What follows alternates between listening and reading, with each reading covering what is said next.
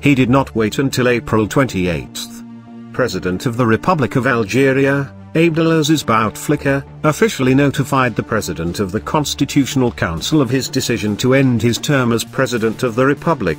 The Algerian press agency told the Presidency of the Republic, "This decision that I take in my soul and conscience is intended to help calm the hearts and minds of my compatriots, to enable them to project together Algeria towards the better future to which they legitimately aspire," writes the resigned president.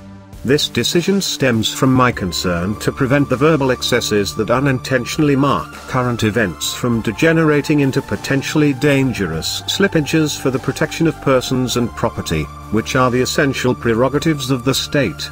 Earlier in the evening, the army had demanded an immediate departure of the president in the early evening.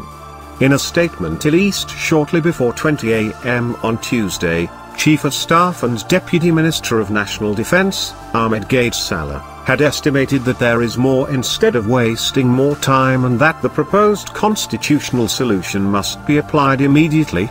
Initially scheduled for April 18, the election of a new head of state was postponed to appease the apprehensions that have been manifested, Abdelaziz Bouteflika said in a message to the nation on March 11. No date has yet been chosen. It must be organized in the 90-day interim period.